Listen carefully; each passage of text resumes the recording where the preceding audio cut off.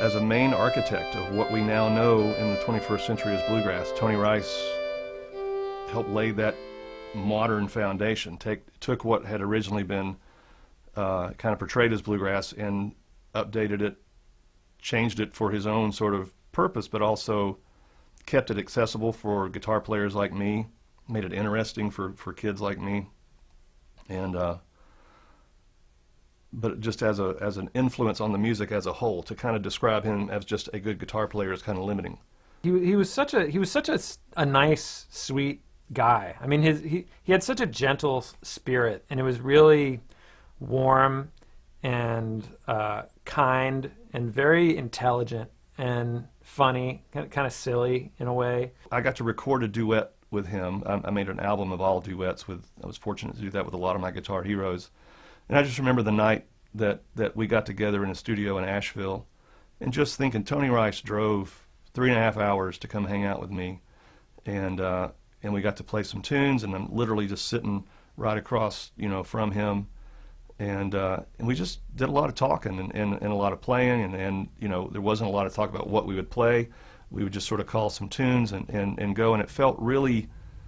non-professional. It was just an opportunity to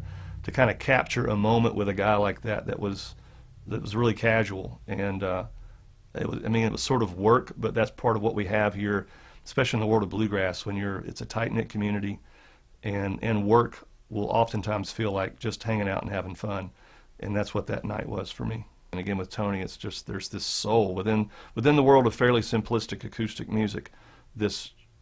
real sort of adherence and resonance with the soul of what's going on, and the soul of what's going on in an ensemble, and how to not just support people with good timing and the right chords in the right spot, but a heavy vibe and an energy that makes